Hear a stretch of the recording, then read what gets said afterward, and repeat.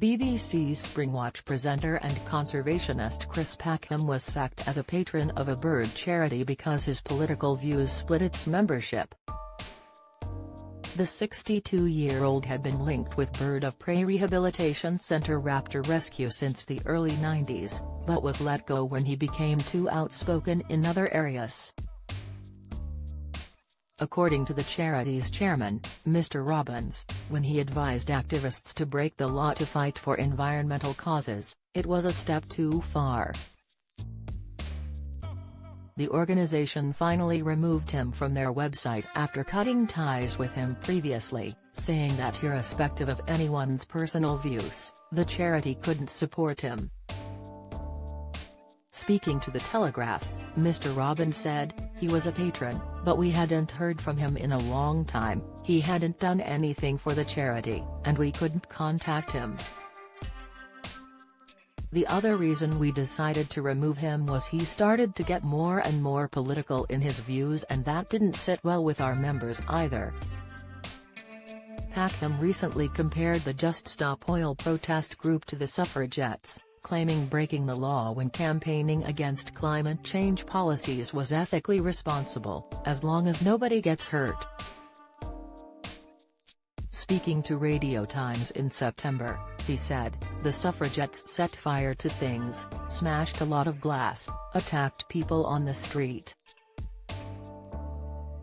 And in apartheid, they were blowing up trains, blowing up factories.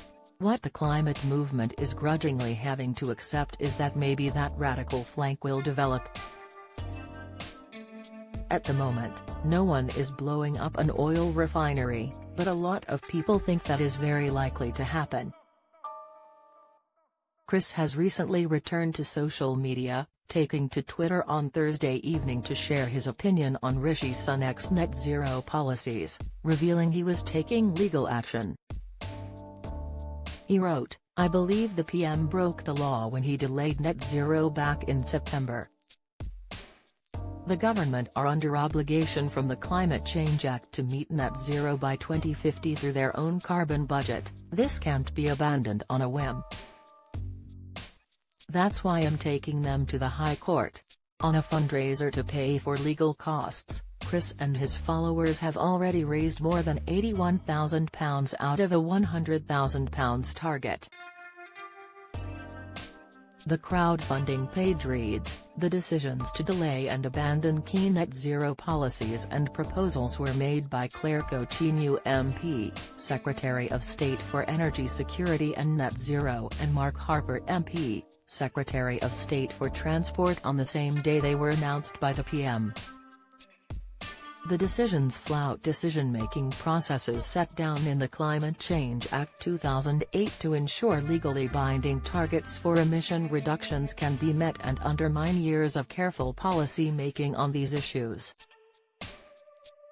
Follow Mirror Celebs on Snapchat, Instagram, Twitter, Facebook, YouTube and Threads.